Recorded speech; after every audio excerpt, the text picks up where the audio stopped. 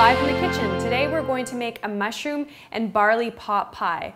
This recipe is a wonderful opportunity to try a variety of new mushrooms or just use your favorite mushrooms. So let's get started and review our ingredients today.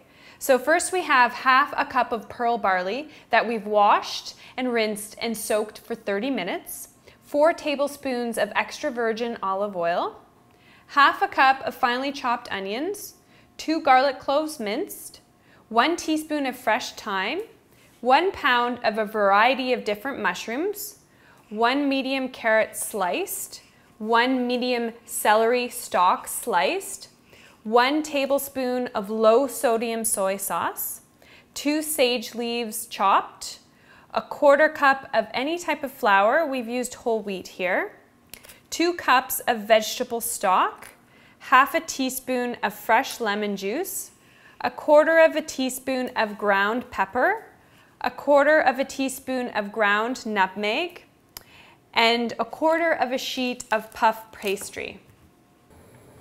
So we've brought our barley and water to a boil. Now we're going to reduce the heat and let it simmer for about 12 minutes without a lid on.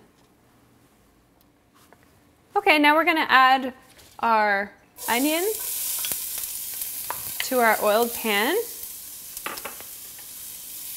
garlic and thyme. We're going to saute this for about 3 minutes until our onions begin to soften. Now we're going to add our mushrooms and our carrots and our celery, and we're going to cook that for about 3 more minutes.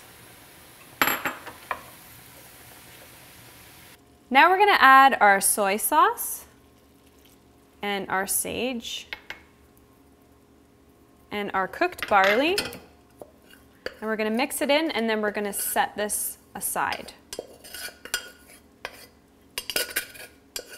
We've heated our oil in our pan, and now we're going to add our flour. We're going to whisk this vigorously. Then we're going to add all of our vegetable stock. And we're going to whisk this until there are no clumps. Okay, we're going to increase the heat to medium. We want to bring this to a simmer, and we're going to keep whisking it vigorously to make sure that there's no clumps at all.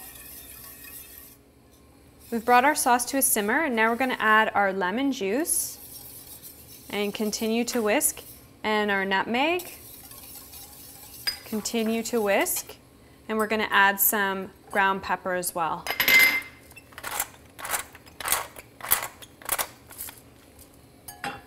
And then we're going to add this sauce to our vegetables.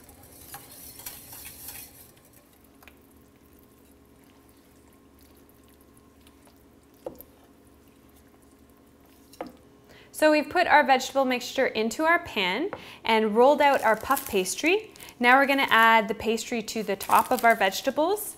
We've preheated the oven to 400 degrees, and we're going to cook this for 25 to 30 minutes.